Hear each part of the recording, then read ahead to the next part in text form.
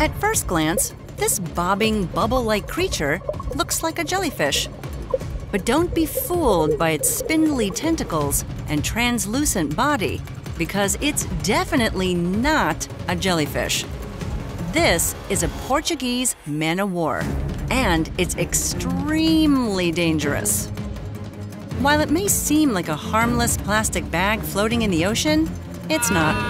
If you come across one while swimming in the ocean or find one washed up on the beach, whatever you do, don't touch it. A Portuguese man of war can potentially kill a human, and you don't want to be its next victim. So if it's not a jellyfish, what is a Portuguese man of war? Do they only live in Portugal? And why are they so dangerous? The Portuguese man of war is a unique creature, and you know how much we love those. I mean, just look at it. Its weird appearance aside, something that makes this creature one of a kind is that it's not a single organism. It's a colony of organisms that work together to move, hunt, eat, and reproduce as a single unit. This type of creature is called a Siphonophore. 4 organisms make up each man of war, and they're called polyps. Though each polyp performs its task, they can only survive together. It's a tough world out there, and a single man of war polyp couldn't hack it on its own. Unlike jellyfish, these siphonophores don't propel themselves using their bodies. Instead, they drift along, and wind or ocean currents carry them. They've gathered in groups or legions of 1,000 or more. Yikes! You won't catch me getting tangled in that deadly knot of tentacles. The Portuguese man of war received its strange name because its body resembles the sails of an 18th century Portuguese man of war battleship. And like a battleship, these siphonophores float along an ocean surface, striking down those who cross its path. They prefer warmer waters and live in the Atlantic, Pacific, and Indian Oceans. And they're near Spain's beaches in the Mediterranean Sea, much to the dismay of locals and tourists. The reason beachgoers fear them is because of their long, stinging tentacles, which can grow up to 50.1 meters long. That's taller than the Arc de Triomphe. Their stingers are called nematocysts. Well, they're certainly my nematocysts. They can poison humans using their venomous toxin.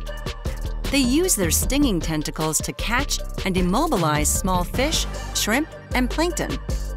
Once they catch their prey, the polyp in charge of eating begins to digest it. Then it circulates the nutrients to the other 3 polyps. Now that's teamwork.